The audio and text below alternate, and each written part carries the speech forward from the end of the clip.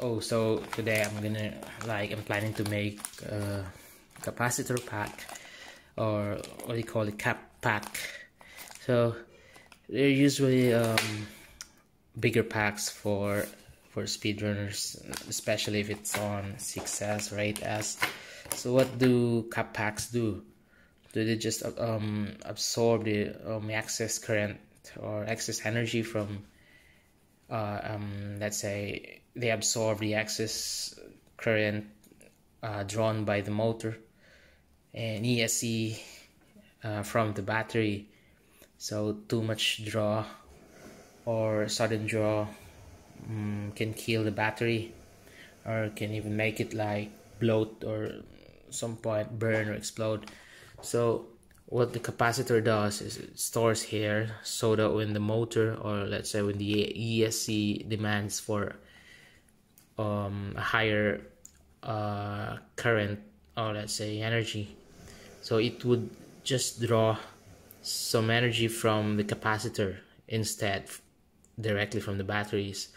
So to make it short, the capacitor saves the battery's life. Not the battery's capacity, but the battery's lifespan. It makes the battery live longer and more uses. So, and it also smoothens the run, especially when you're doing speed runs. It won't just shut down right away because something happened. So it smoothens the run also. So I will make this long. This one here is a capacitor I ordered from the AliExpress. They're cheap, around 7 or 8 euro, or let's say 10 US dollars. And there's 20 of them in this pack. I'll just provide the link in the description. And also this circuit board here, so the smallest I could get. There's like plenty of them, I think 10 of them in here, but I won't be using the rest. I'll just be using one board. So it might be yeah, it's cool, and it's able to accommodate 10 capacitors of this size. So what capacitor is this? So we have this thing that we call so firstly we'll see it's 470 UF. That means micro. U means micro, and F means farad or farad. So 470 microfarad is the unit of capacity of these capacitors, or let's say the capacitance, and it's for 50 volts. So when you're running an 8S, it's better to use 50 volts.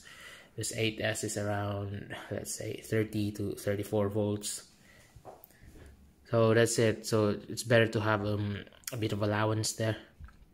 So 470 and 50 volts, I'll be using 20 of this, and that will total around, let's say, almost 10k microfarad. Oh, that's not really bad. So we'll just find it out after I put them all in there. So I've researched and asked some hobbyists whether I could just use lower capacitance, or let's say 5,000 microfarad, and they said it's better as high as you can. So maybe around more than 8,000 microfarad, especially when you're running 8S. So that's it. I'll just find it out. So initially we have here the formed product. So it hasn't been soldered yet. So just show you the arrangement, so it can accommodate 20 capacitors. And when you flip it, so we can see the arrangement there. So I'll just explain to you which one's supposed to be where. So this side here is the positive. This side here is the negative, and this is positive, or basically negative. So everything that goes to that direction is positive, and everything that points towards this direction is negative. So it's negative, negative, negative, negative. Okay, it's easy as that. And you solder it in place and connect them through wires in a, let's say, parallel connection, not a series. Okay, parallel. I repeat, parallel. So I made here a diagram, so just to show the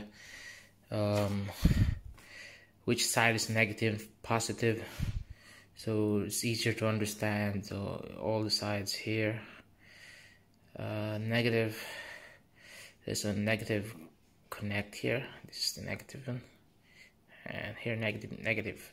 So notice that the negative and positive wires do not touch, and on the other hand, these are the positive wires, and this is the positive, and also the positive here, and the positive together. This is the positive wire here we have. So that's the polarity there. So just to simplify this image here, which is really difficult to understand, especially if it's just shown in the video. So there we can see the negative. Okay, so just to make it easier to understand, that's a diagram.